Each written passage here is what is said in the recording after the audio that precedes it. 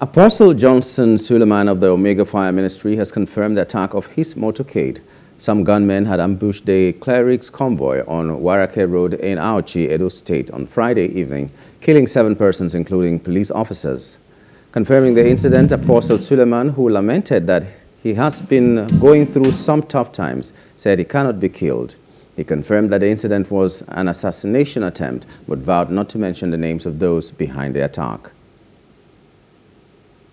In 2017, there are certain things that have been happening that I've been quiet about. Even if you are the most careless person on earth, you will not give yourself to so much scandals.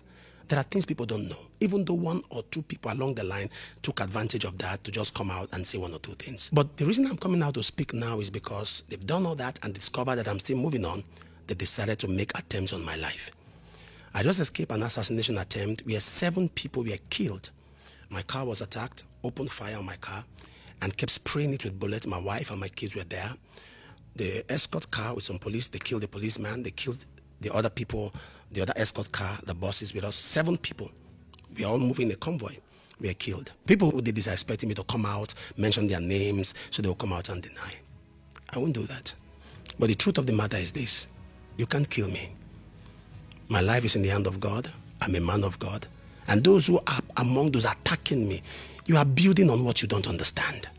You may have joined into the fora because you want to chase clout, but you don't know where the fight started from. There are things you don't understand. You don't have an idea of the beginning of what happened 2017. The people who are behind it. You may come and you are doing your own thing, but it's beyond what you are thinking. I'm alive for those who have been calling and all that. I'm well. Family's fine. I feel bad for the lives that have been taken. We are mourning, but Jesus is Lord.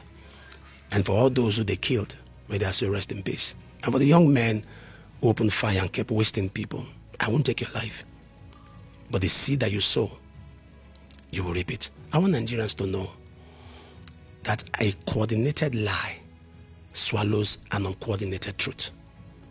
With time, the truth will come out. Hello, hope you enjoyed the news. Please do subscribe to our YouTube channel and don't forget to hit the notification button so you get notified about fresh news updates.